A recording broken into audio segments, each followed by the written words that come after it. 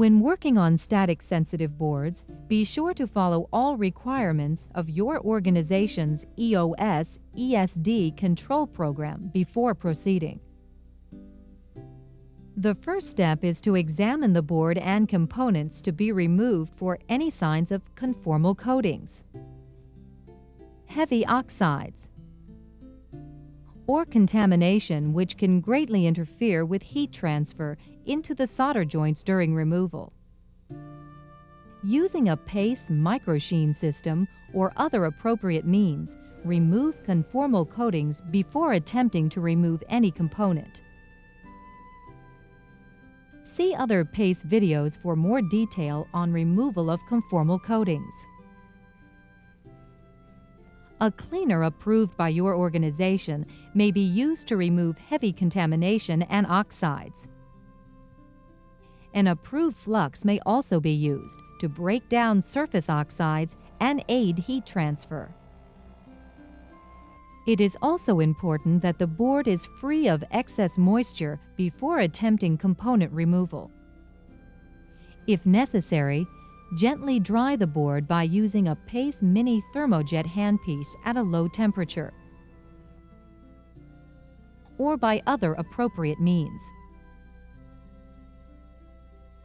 Clean, properly tinned tips are essential for maximum transfer of heat to the solder joints during reflow and removal of a surface mount component. After the tips have reached a proper operating temperature, clean them with the fiber tool to remove old solder. Then use the sponge tool to remove any remaining oxides. Finally, tin the inside surfaces with an approved flux core solder. If the tips don't wet with solder, repeat the cleaning process and tin again. If tips still don't accept solder, the problem may be with the particular type of flux in the solder you're using. Try a special tip reconditioning process if approved by your organization. Once the tips are properly tinned, adjust the tip gap thumb screw so the tips are just wide enough to fit easily over the component. For safe, rapid removal, it is essential that the tips make good contact with all the leads at once to ensure uniform solder joint reflow. To further improve heat transfer or thermal linkage with all the leads, there are 3 distinct methods.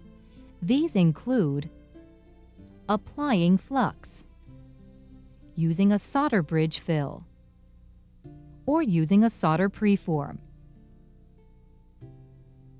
In most cases, applying an approved liquid flux or paste flux is sufficient. In cases where the tip is not making sufficient thermal linkage with all the leads at once, the solder bridge fill method is the safest, most effective means of improving heat transfer and can greatly speed up the removal process. Solder bridge fill is the preferred method with large extended lead devices, such as this 208 lead PQFP. Using a heated soldering or desoldering tip and large gauge flux core solder approved by your organization, apply solder across all the joints like this until every component lead is bridged together with solder. Then proceed with removal.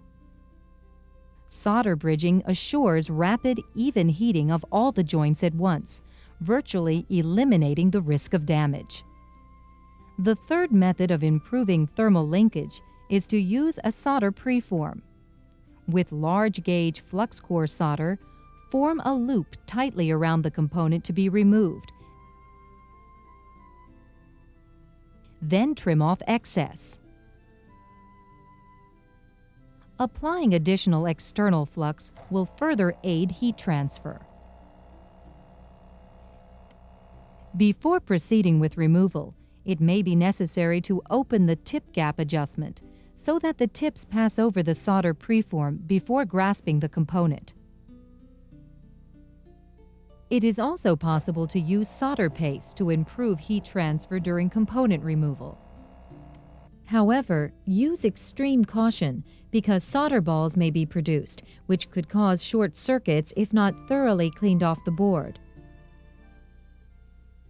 Next, in Part 5, we'll learn basic technique for removing components with the ThermoTweez handpiece.